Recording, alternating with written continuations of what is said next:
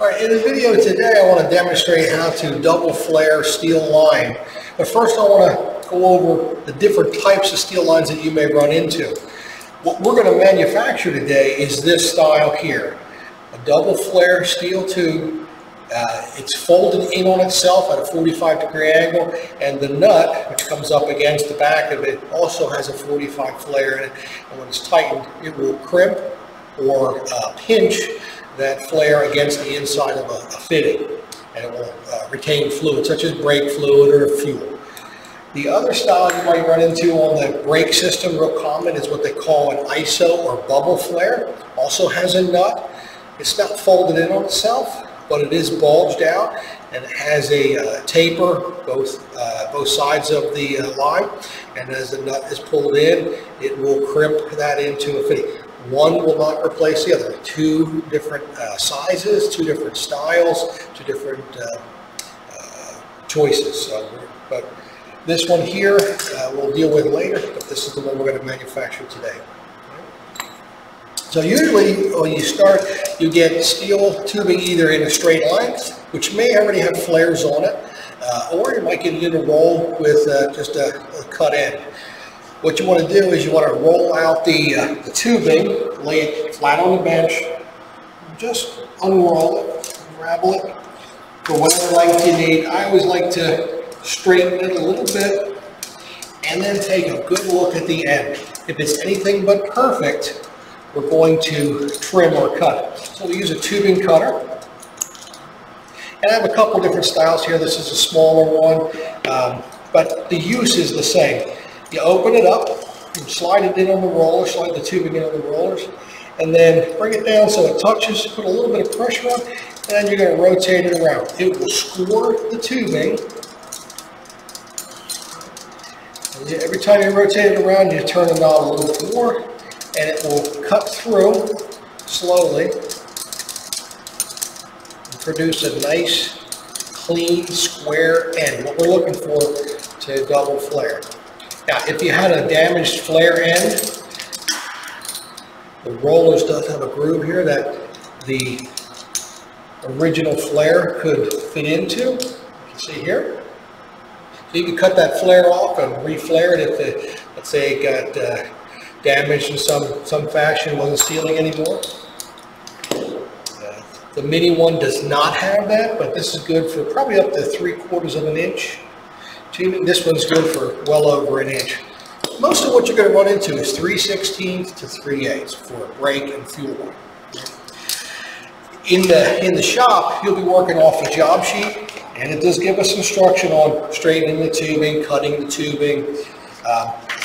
Before we start the actual flare, we want to make sure that there's no burrs in the end. I like to use a countersink and a handle here, and you simply rotate it in there, knock the burr off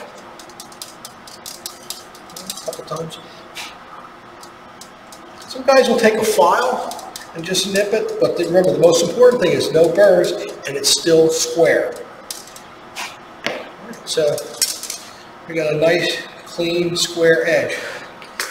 The tool we're going to use is a split yoke flaring tool, and if you see, there's two sides to it. One side's flat, nothing on it. The other side has the sizes, and it also has a taper to match the flare. Let's match the 45 that we're going to put it on there.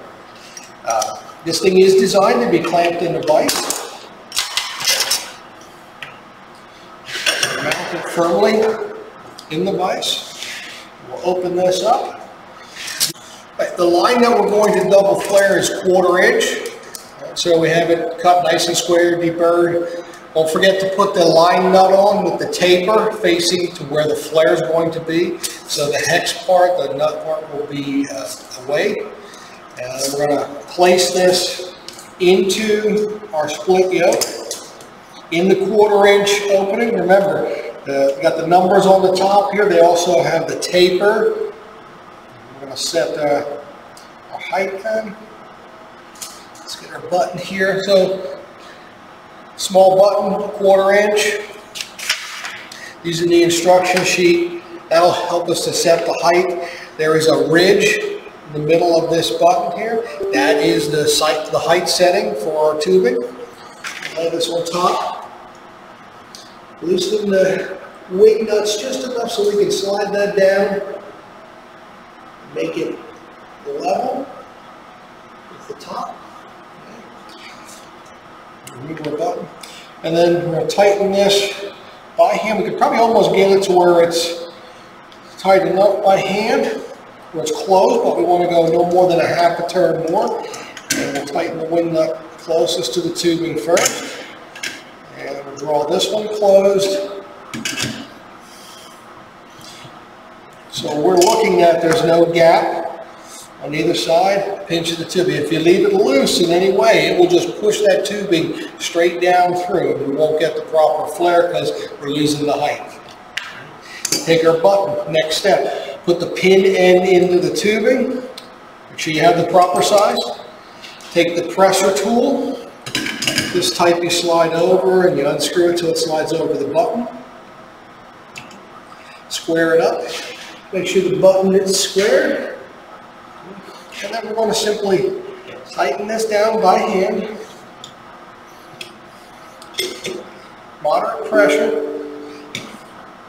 See the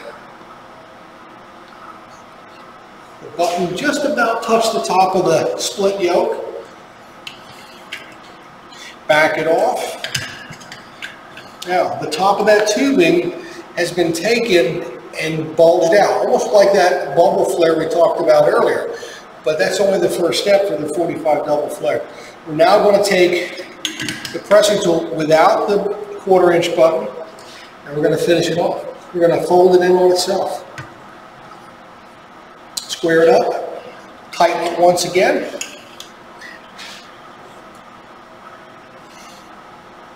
Moderate pressure, back it off. Get it out of our way. And let's see if we can get it to where you can see. There's a nice shiny seat, 45 degrees, made by the cone or taper on this pressing tool that has finished off that flare, folded it in on itself. That's what we're looking for. We'll take it out of the split yoke, slung that back up, channel off, loosen it up, open it up, and a nice double flare. We'll bring the nut up here. And that would be ready to be installed in a wheel cylinder, a brake caliper, whatever it happens to be. I'm going to cut this piece off because I want to demonstrate one more thing. So whatever the desired length is, your project in class here, we ask you to cut either 5 or 6 inches. It's like 5 inches of steel tubing. So we're going to cut this. I'm going to show you how to use the tubing bender. At least the one we have in the shop here. There's various types. Some of them look like a spring. Some of them have a fold-over arm, like a pair of pliers almost.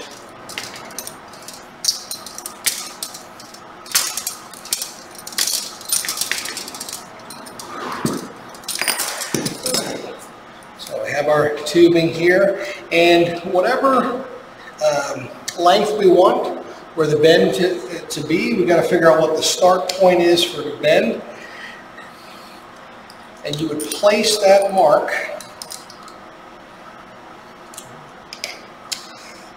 in line with the 0 on the front of our tool.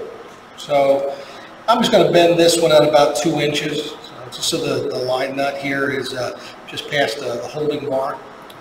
But you'd mark it, and let's say I want to bend it 30 degrees. That's what I need to get around a certain component. With that on 0, 0, just take it and you fold it. Oops. Well, we'll go 45 because I don't know my own strength. There we go.